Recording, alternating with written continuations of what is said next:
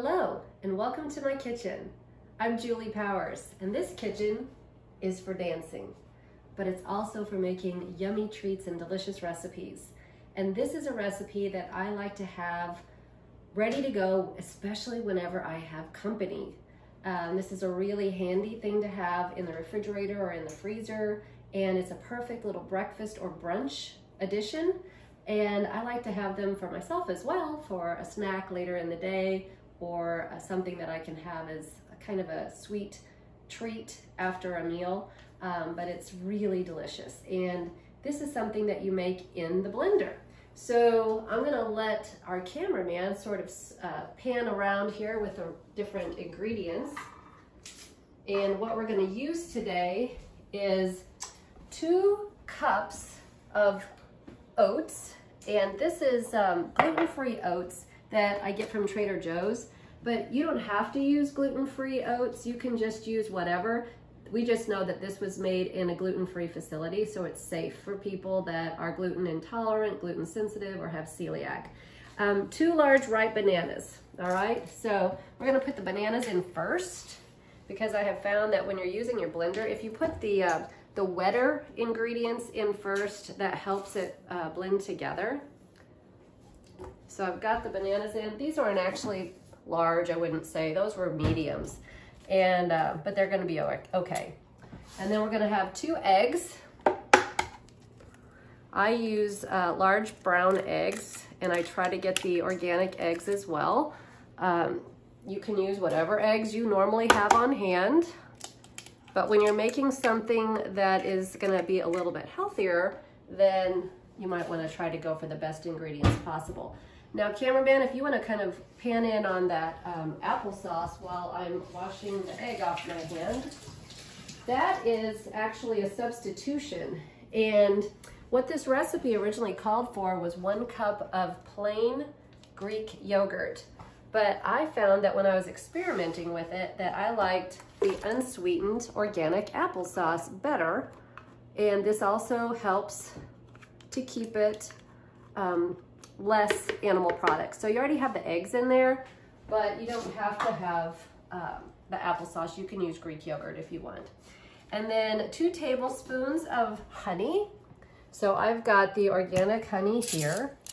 And you know, whenever you're using honey for recipes that have tablespoons or teaspoons, if you have a honey jar or container that has the little squirt top, that makes it so much easier.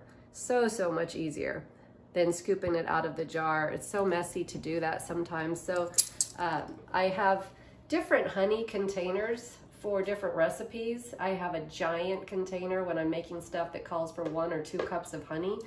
And then I have these smaller containers for things like this.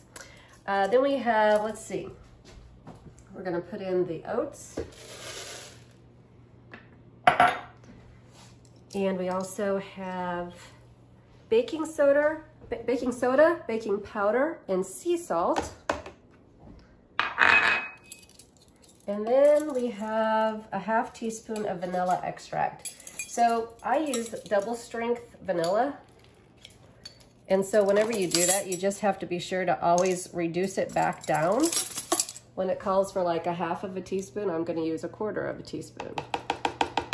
Oh, and the amounts for the baking powder were 1½ teaspoons of baking powder, 1/2 teaspoon of baking soda, and then an 1/8 teaspoon of the sea salt. So I'm gonna go ahead and mix this up. You can use any blender that you have. I just love my Vitamix though. Come on. Oh yeah, let's put it on the right setting. Something. Why is it doing that? Oh, pulse. I'm backwards, that's why.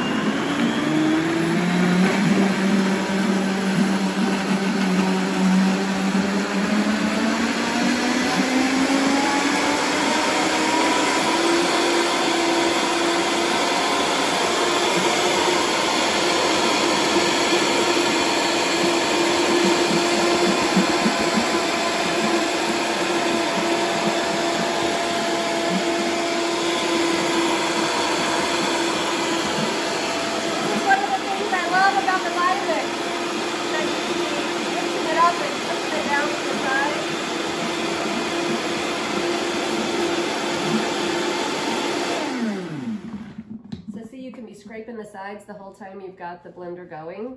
When you're using a regular blender, that doesn't happen very easily. You have to stop it, take the lid off. Normally I have this facing me, so it's a little awkward. All right, so this just gets poured into my muffin pans. Now these are actually muffin top pans, and I love these because I like the flat muffin top instead of the full muffin. And what I'm gonna do is I'm gonna fill this all up, and I wanna show you what I do with the blueberries because I add those in last. Now you can use blueberries, you can use cranberries, you can use raisins, you can use chocolate chips. I would recommend the dark chocolate chips. And all of these are gonna be filled up, and I'm gonna put it in the oven for about 15 to 20 minutes on 350 degrees, and it'll be fine. And then you just want it to cool a little bit, transfer them to a cooling rack, and then you can keep them in an airtight container in your refrigerator or in your freezer. Other things that you can add to this, a little pure pure orange extract, or you can add a little bit of fresh squeezed orange juice. You can also use lemon extract or use lemon zest and get some really fresh lemon juice in there. Those are all really brightening agents, I think, and it just makes it a little crisper. So you have a lot of options, and I hope you enjoy it.